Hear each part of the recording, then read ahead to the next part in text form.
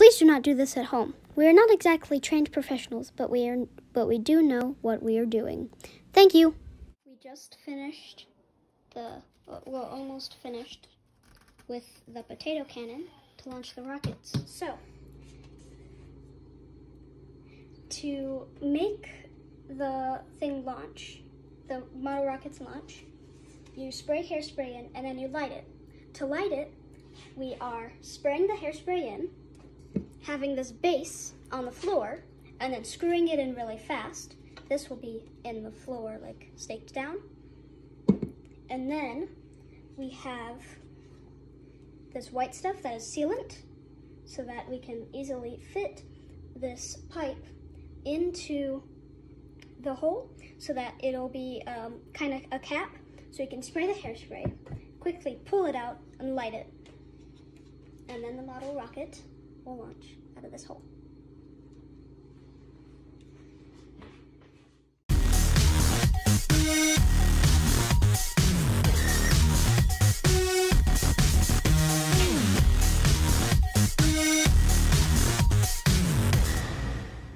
So, we've got 24 pieces of styrofoam here, and we're going to glue stacks of 6 so that we can make the rockets.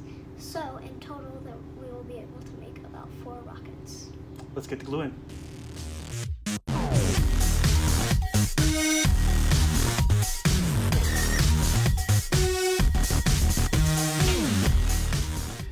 All right, so we've glued together all the foam pieces to create rocket bodies, and now we are putting a couple pieces of just junk 2x4s that we have down here on top, just to add a little bit of weight to make sure they press down while they dry. Now we need to 3D print rocket body insides in order to put them inside this thing, so that when it launches, there's something solid, not just foam, and it doesn't just blow it to pieces. From the desk, I think. Yeah, from this. Yeah. So we've gotten this tube, which is the rocket body, so that when the rocket explodes, basically, it doesn't just force on the styrofoam, which would probably explode it and make styrofoam blow into pieces. So this will hit. I think you were right with the word styrofoam to begin with. Yeah. So we put this tube in, and now we're trying to make it into more of a cylindrical space.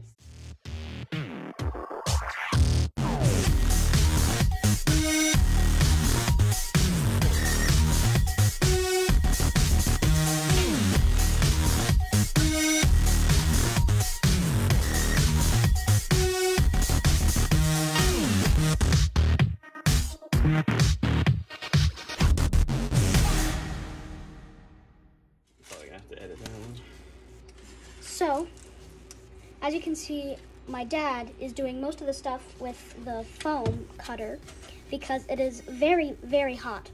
So make sure that if you do want to do this, that you have an adult with you, and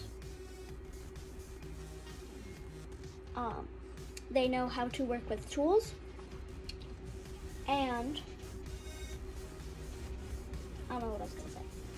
So we got the hot wire cutter, and we are cutting the foam to make the rocket shapes.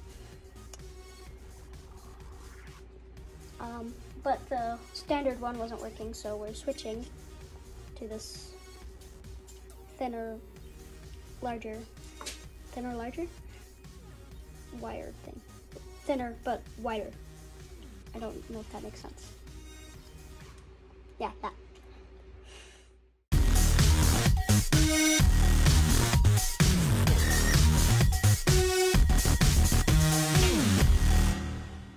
So it's not quite a cylinder, but it is a cylinder shape.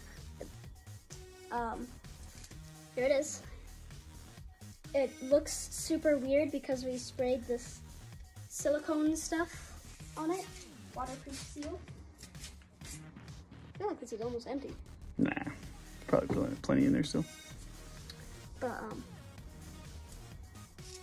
It's actually like you can start to see where it's soaked into the foam.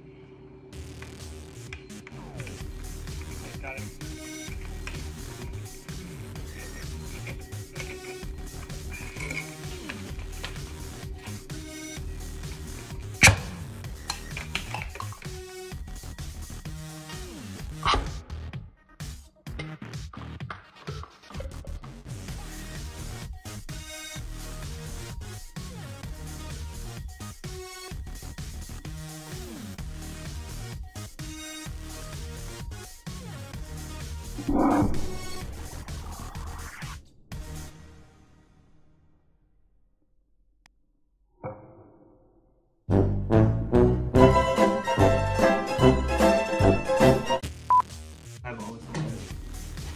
So,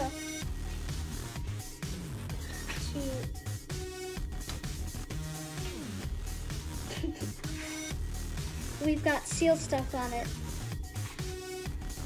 Sodium paste.